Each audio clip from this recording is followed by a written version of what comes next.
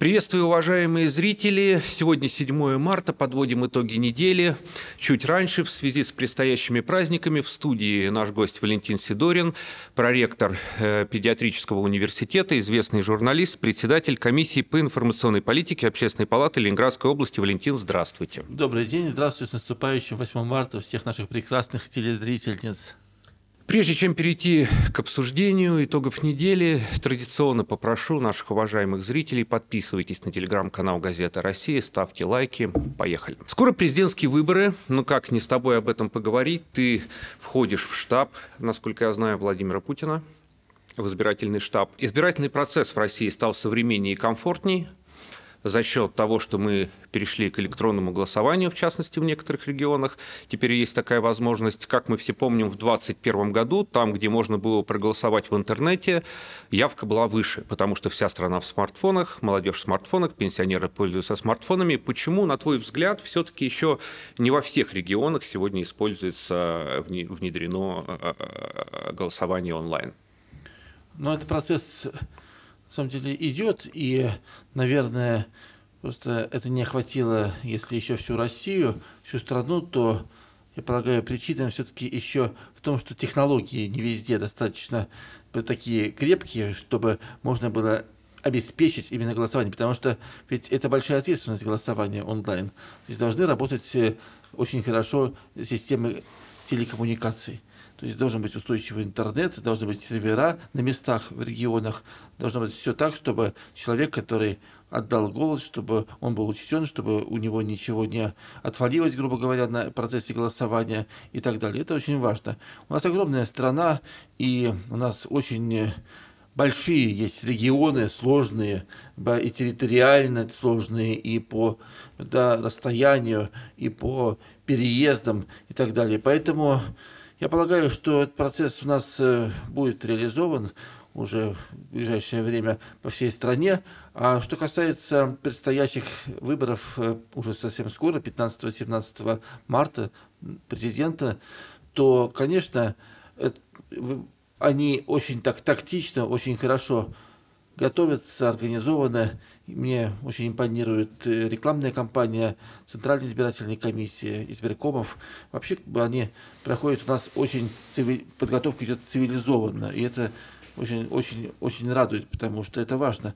И в то же время вот те встречи, мероприятия, которые проводит действующий глава государства, они показывают, что проблемы, которые стоят, вопросы, которые есть, они в поле зрения, и на них обращается внимание, принимаются определенные решения для того, чтобы снимать те вопросы. И вот послание Федеральному собранию, оно было акцентировано на то, что именно внимание было обращено на вопросы граждан. Это был разговор на понятном людям языке, что на самом деле очень важно. Ждем ли мы фейки, вмешательства в выборы? Как отличить простому человеку правду от фейковой информации?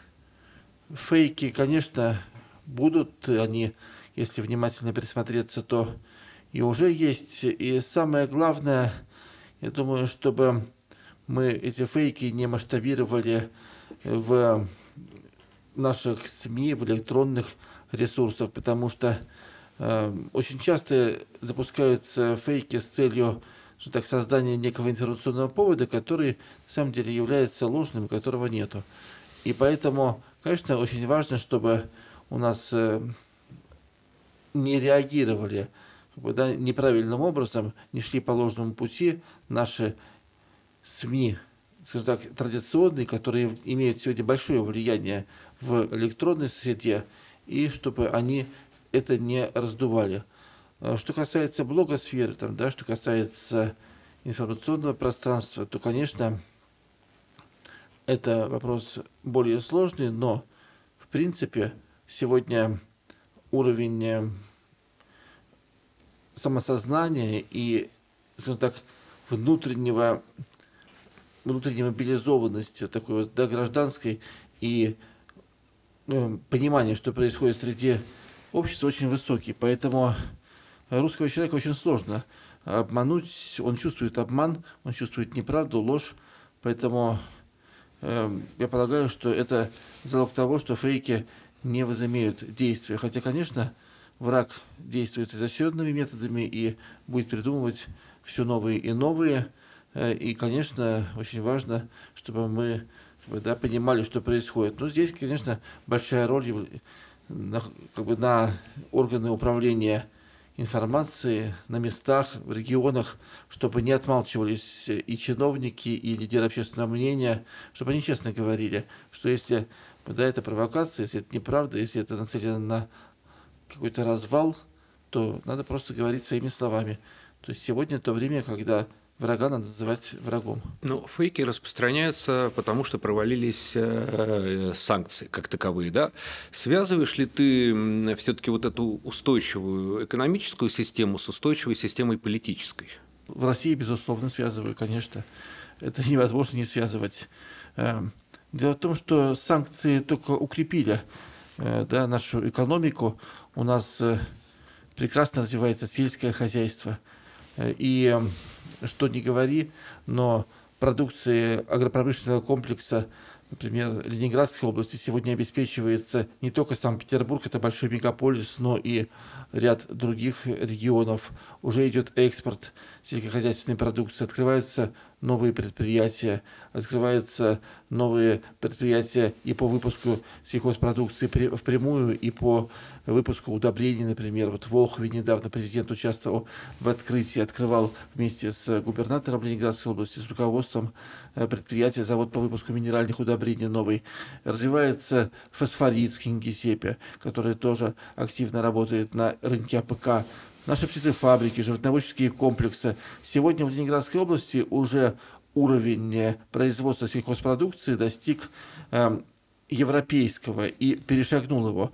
На самом деле, сегодня... Это только в одной области. Это только в одной Ленинградской области. Сегодня уже уровень производства, например, молока в регионе, в среднем считается это... от одной коровы надой. То есть он уже превышает европейские показатели. Это где-то 10, 12, 15 тысяч в год. Это большие очень объемы. И, конечно, в регионе большое внимание уделяется АПК. Большое внимание уделяется не только АПК. Мы видим, что и в плане одежды. Кстати говоря, например, предположим, Запад думал, что они закроют магазины, они закроют какие-то торговые точки, и что у нас будет, условно говоря, бунт, что у нас люди скажут: дайте нам эти шмотки брендовые. Да нет, конечно, это все возместилось. У нас прекрасные ребята, дизайнеры, которые тут же вышли на этот рынок и замещают его. У нас хорошо есть интеграция с той же Беларусью, где тоже очень это развито. У нас самодостаточная страна, мы должны это понимать, и, в общем-то, это только возможность для укрепления. То есть это Запад, он в конкурентной экономической борьбе потерпел поражение, которое сам себе и создал. Создал санкции и потерпел поражение. Мне кажется, что они не понимают, что, пытаясь каким-то образом ввести санкции и направить эмоции негативные людей в отношении своего же правительства, они на самом деле только объединяют общество. Потому что, это априори глупо. Если вы хотите вводить санкции против кого-то конкретно, то, окей, хорошо, ваше право. Но вводить против всей страны, когда это касается каждого человека, это какая-то глупость, по-моему. В продолжении темы выборов, я смотрю, так сказать, в смартфон, что у нас нового приходит. В продолжении темы выборов на этой неделе пришла новость о том, что экс-главком ВСУ Валерий Залужный выиграл бы выборы у Зеленского, если бы они проходили сегодня. Таковы результаты опроса, проведенного на Украине, заметьте. Причем выиграл бы с огромным отрывом. О чем это говорит? Это говорит прежде всего о том, что мне вообще... начнем с такого, немножко отвлеченного момента более, мне кажется, важного, глобального. У нас сейчас идет специальная военная операция. Все-таки военно-политическая система и режим, который на Украине, он является в отношении России на самом деле враждебным. Это понятно. Это, в общем-то, такая смесь фашизма с с хунтой и зависимостью от Запада. Это такая очень гремучая смесь. В общем, мне в этой связи не очень понятно, почему, во-первых, информационно так идет активное сопровождение, часто, в том числе в госсми, вот этих всех политических историй в этом государстве. То есть, почему, например, Зеленского называют постоянно президентом Украины, хотя мы знаем о том, что там к выборам большие вопросы и, в общем-то, и так далее. То есть это глава режима, который является враждебным. Вот почему его так сопровождают информационно? Если люди по их опросам не хотят увидеть это серьезный вопрос. Люди там устали от всех этих людей, этих ребят, которые там так или иначе управляют. Я думаю, что выбор между Зеленским и кем-то еще – это вопрос, в принципе, просто того, что просто усталость. Попробовать другого. Мне кажется, что это ничего не даст. Идем дальше. После взрыва беспилотника губернатор Петербурга и митрополит объехали город с иконами плакат. Накануне молитвенного объезда в Петербурге упал, взорвался в жилом доме беспилотник. Что вы думаете об этой идее объезжать город с иконами? У нас, когда начался ковид, то в педиатрическом университете по инициативе нашего ректора Дмитрия Ильича Иванова и при поддержке протоиерея Петра Мухина, настоятеля Смольного собора, был совершен крестный ход вокруг университета тоже.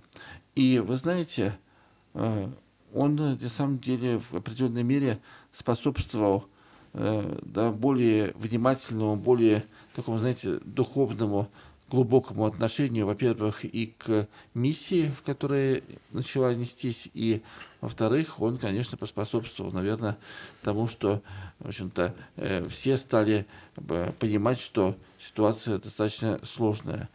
Поэтому, вы знаете, мы русские люди, мы, в общем-то, надеемся всегда и верим в то, что Господь нас защищает. Ленинград в годы войны Великой Отечественной облетали с Казанской иконы Божьей Матери. Поэтому, в общем-то, опыт, он исторически глубокий.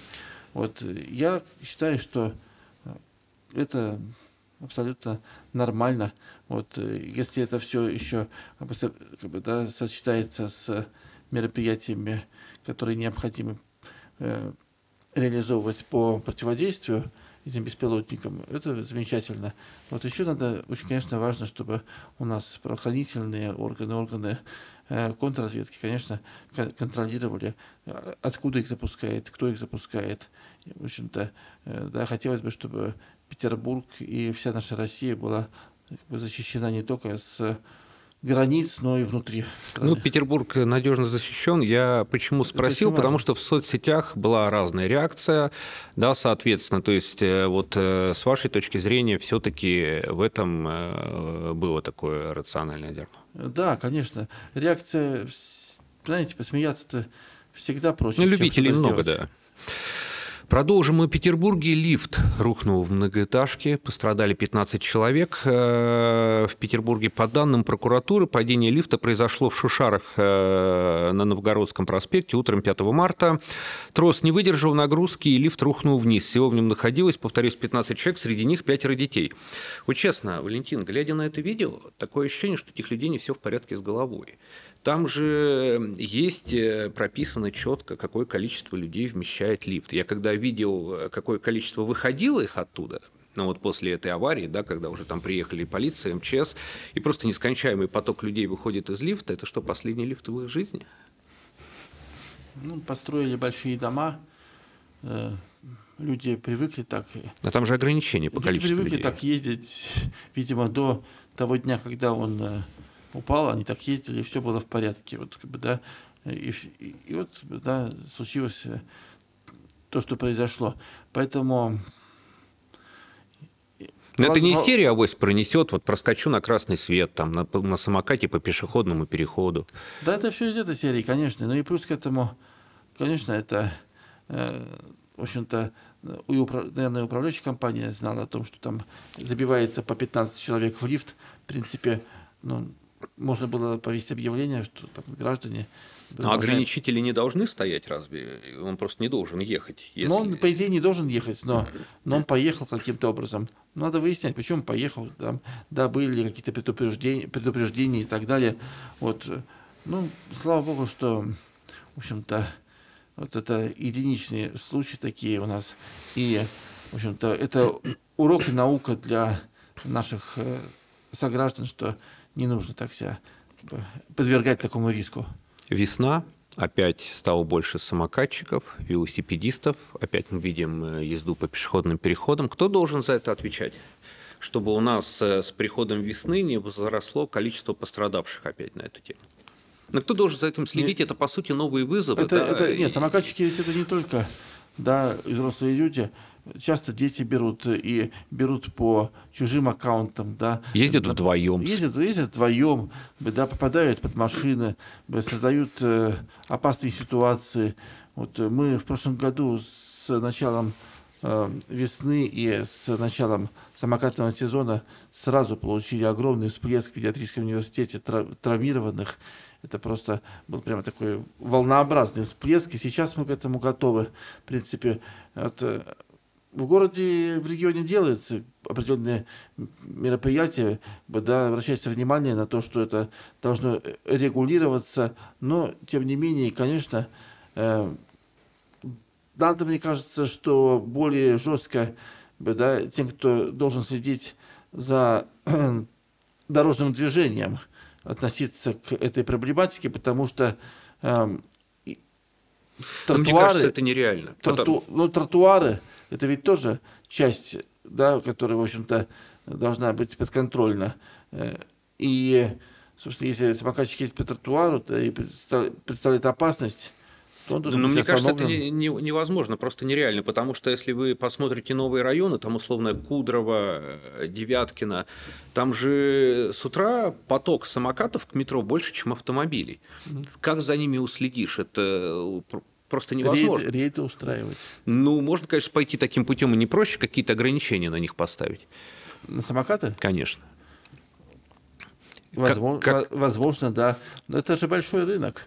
Да, ведь это же бизнес. С теми же курьерами. Вот ему дают коробку с едой, ему, наверное, должны какие-то вводные, какие-то правила давать, чтобы они не носились по пешеходным переходам, обгоняя все вокруг. То есть там под красный свет, как угодно. Я думаю, что курьеру дают самое главное вводную, что заказ должен быть доставлен в определенное время. А как он будет доставлен, это уже вопрос второй. И как это не цинично покажется, полагаю, что для тех, кто курьеров отправляет в эти экспедиции, им, в общем-то, да, если с ним что-то случится, это, в общем-то, такая естественная убыль для этих компаний. Поэтому это очень плохо. Это очень плохо, это неправильно.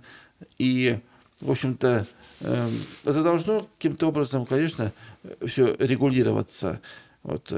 Но вы знаете, это же культура, да? Это же культура города. Вот смотрите, когда, например, там ездят эти мотороллеры на красный, там, объезжая машины по переходам и так далее, вот там, причем, как правило, ездят люди, которые как бы, да, и ментально как бы, да, не интегрированы в город, они не понимают, в принципе, где они едут, что им главное доставить, они выживают.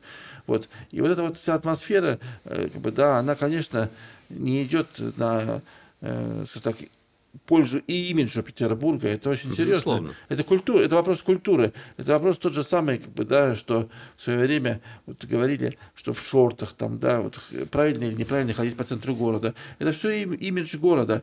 И, конечно, полагаю, что районные, местные власти, там, общественные, все должны как бы, на это обращать внимание. Вот, потому что это, кажется, мелочь. Но на самом деле из этих мелочей складывается, в общем-то, и то, как город живет, какой он облик представляет. Это очень важно. Но, к сожалению, вот ситуация с пандемией показала не только у нас, во всех странах, что работает только политика запретов. Да? кстати говоря, вот давайте тогда к этой теме и перейдем. У нас незначительно, но выросла заболеваемость снова в России ОРВИ, гриппом, ковидом. Вот возросла нагрузка на врачей существенно, или это незначительный рост, вот просто штатно, как это обычно, что называется, весенний подъем заболеваемости? Вы знаете, есть такой вопрос, что сейчас есть нагрузка по достаточно новым инфекциям, которые привозятся теми, кто приезжает в Санкт-Петербург из других сопредельных стран, первое. И второе, в общем-то, есть нагрузка по тем инфекциям, которые считались долгое время побежденными. Вот. По ним есть нагрузка, и у нас... Это корь или что это? Да, это корь, это сложные дифтерии, очень осложненные пневмонии. Вот. И, в принципе, сейчас, например, в педиатрическом университете крайне внимательное отношение, просто детальное отношение к именно эпидемиологической ситуации, к состоянию здоровья тех, кто находится на лечении, к поступающим пациентам, потому что это очень важно отслеживать, это очень важно не допускать распространения, это важно вообще купировать, потому что это действительно вопрос важный, серьезный. Что касается коронавирусной инфекции, то она мутирует, как любая инфекция, она будет мутировать и дальше.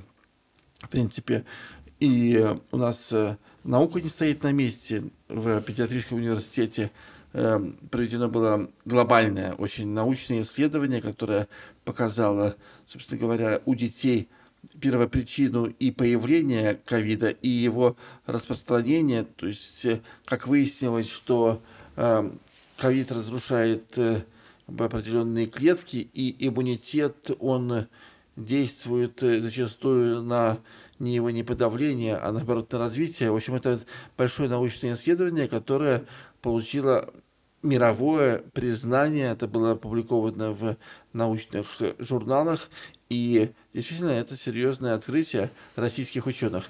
В принципе, я скажу, что вот мы говорили о санкциях, я могу сказать, что и ковид показал, что российская наука, российская медицина, система, которая у нас есть, она не просто жизнеспособна, но она и дает возможность противостоять очень серьезным вызовам. Но, как сказал наш прославленный питерский доктор Юрий Николаевич Рошенко, жизнь разделилась на до и после ковида. Валентин, вот сейчас страна вышла из пандемии, это скорее сезонный рост заболеваемости, правильно я понимаю? По цифрам криминала нет, вот как это ощущается? Да нет, ковидное отделение специализированные не открываются, у нас все в штатном режиме. В принципе, постковидные явления есть. Постковидные явления достаточно тоже сложные, то есть у детей в частности, то есть те, кто перенес пандемию, могут возвращаться различные заболевания, причем в разных формах, в разных мутациях. У нас в педиатрическом университете на этот счет проводятся большие и клинические и исследования, и большая работа по недопущению до распространения этих заболеваний. Поэтому, в общем-то, работа ведется, поводов для того, чтобы говорить о том, что что-то из-под контроля выходит или из рук вон плохо, абсолютно нету. Ситуация в целом стабильная, плюс к этому весна. Весна всегда это всплеск определенной инфекции, заболеваний и так далее. 78-й канал написал на этой неделе большую статью про подорожавший отдых в Турции. Статья вышла под заголовком «Это катастрофа». Об этом сейчас многие пишут. По подсчетам коллег, недельный отдых обойдется семье из 3 человек в начале июня в скромной трешке, условной там Алании, примерно в 160 тысяч рублей. Понятно, есть другие направления, есть внутренний туризм, но там тоже есть нюансы. Вот это подорожание Турции, где было идеальное сочетание сервиса, цены, недалеко лететь. Это проблема? Или какие-то варианты люди найдут? Не знаю, будут отдыхать на дачах, поедут в Сочи. Какой вариант? Станет ли это проблемой вот этой весной, например? Потому что многие об этом говорят, цены взлетели объективно. Да, я думаю, что это, в общем-то, да, не проблема. Я думаю, что люди разберутся, в общем-то, и полагаю, что мы все разберемся, да, где, как отдыхать, или работать там, да, или семьей больше времени проводить. Ну, я не думаю, что это такая проблема какая-то первого там, да, и даже второго порядка. Думаю, что все в этом плане все будет нормально. Ну, многие опечалены этой историей, потому что привыкли весной раньше стоило копейки, но в прошлом там мае стоило 45 тысяч поехать. А теперь получается, условно говоря, ну, на одного человека. Это, я так понимаю, будет все-таки подороже. Хорошо. Кто-то отдыхает, кто-то живет за границей и не всегда лестно высказывается о России. Активисты просят признать Пугачеву иноагентом, сказавшую, что нормальные люди не собираются возвращаться в Россию. Вот как тебе такие заявления примадонны? Это не первое ее заявление, да, если так посмотреть. Ну вот стоит ее признавать иноагентом? Или как, у нас какие-то единые правила для всех? Или каким образом? Да, дело в том, что... Или ей простительно? Да, дело не в том, что простить или не простить. Просто надо делать так, чтобы признание, предположим, иноагентом или заслуженное осуждение не превратилось в дополнительный пиар. Да. Как у нас это порой бывает. Вот как бы о чем разговор.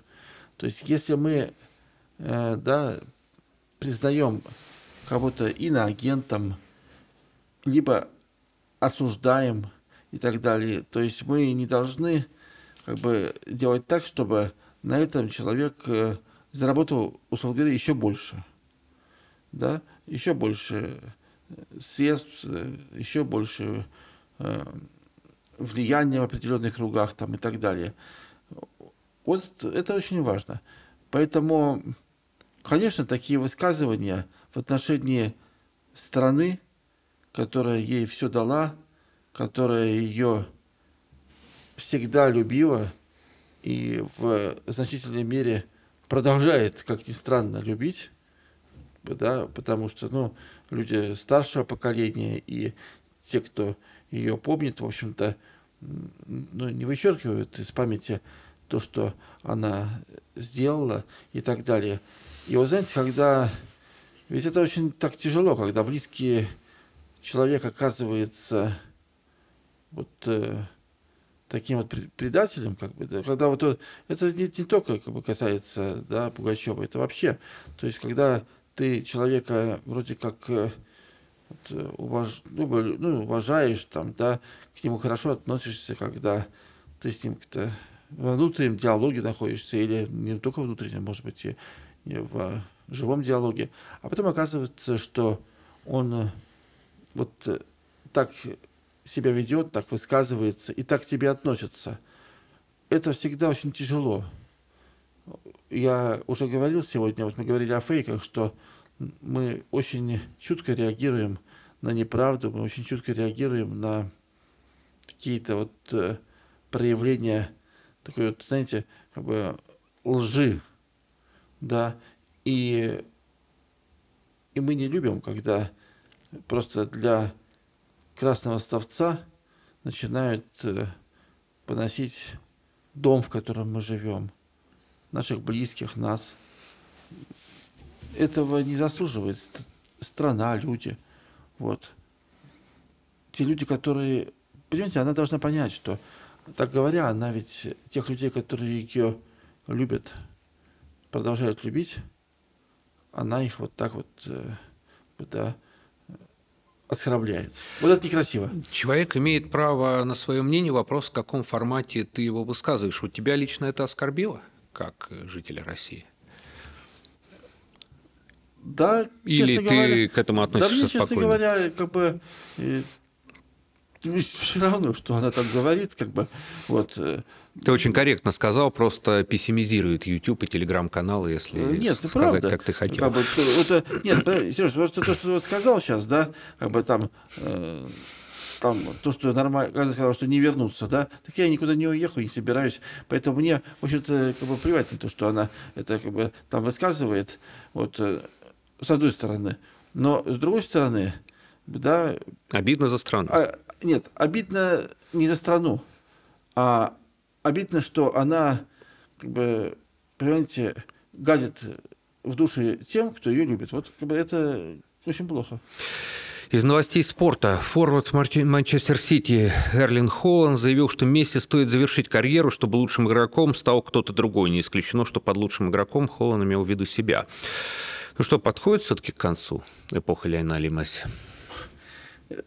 Да, дело в том, что это сегодня, конечно, большой спорт, это большой бизнес, большой передел, это большие рекламные контракты, это же, в общем-то, не чистом виде, да, такой спорт, вот как это было в Древней Греции, да и там-то, в общем-то, тоже, как мы там можем судить, кто-то выступал, там, кого-то поддерживали и так далее.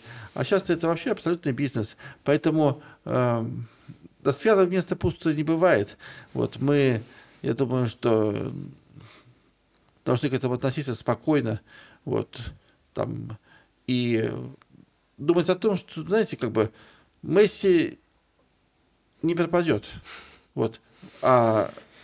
Не надо, как бы, это тоже вот такая вот фейк, как бы, не фейк, как бы, но это, знаете, это информационная такая, как бы, завеса, как бы, да, то есть мы должны думать о своей стране, о своем доме, о своей родине, мы должны думать, как бы, о том, что нас касается, вот, а что касается Месси, вы знаете, я думаю, что как-нибудь он разберется. Ну, многие люди его любят, и в России Нет, много люди любят болельщиков. его. Нет, люди любят прекрасно, да, и хорошо, что любят. Я просто к чему задал этот вопрос? Дело в том, что в футбольной среде уже давно говорят, что последние годы, многие считают, не совсем заслуженно он получал какие-то награды, которые, если смотреть по результатам, должны были получить другие футболисты. Откуда мы знаем, на каких он условиях получал? Мы что, как бы входим в состав FIFA, что ли? Вот. Есть фильм прекрасный, да, Кустурицы, называется «Марадонна». Вот там Диего Марадона в этом фильме рассказывает про то, как работает FIFA, как бы там, да. Но мы не видим, как они работают. Про систему, про все. В общем-то, я думаю, что эта система, она отточена уже десятилетиями. Поэтому я полагаю, что, в общем-то, эта кухня, которая... которая политизирована. Она и политизирована, и финансово очень крепкая, и так далее. Так что... Валентин, впереди у нас 8 марта. Мы вас уже хотим отпустить, так сказать, готовиться к этому празднику, покупать цветы, подарки. Ну, что вы хотите пожелать, сказать, наверное, нашим очаровательным женщинам в преддверии этого праздника? Ну, в преддверии этого праздника хочется, прежде всего... Короткое поздравление от Валентина Сидорина. Наших всех прекрасных спутниц жизни с 8 марта.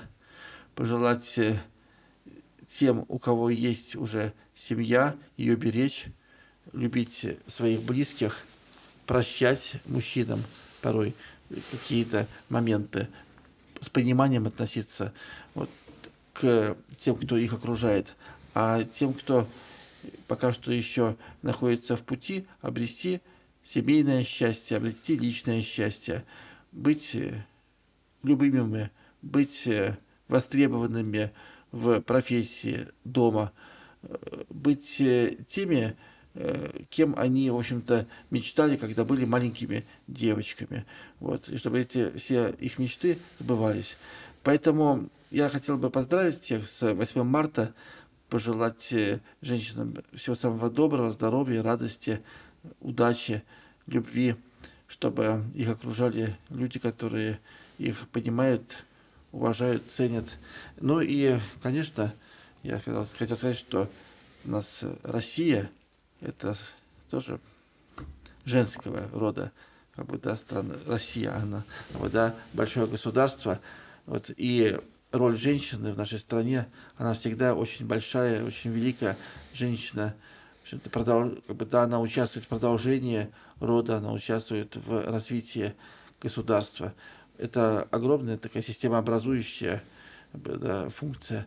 Поэтому мы будем максимально способствовать тому, чтобы так было всегда. Ну, а мне остается только присоединиться к поздравлениям Валентина. Друзья, спасибо за внимание. Подписывайтесь на телеграм-канал «Газета России». Берегите себя и хороших выходных. Спасибо, что пришел. Спасибо большое. Спасибо.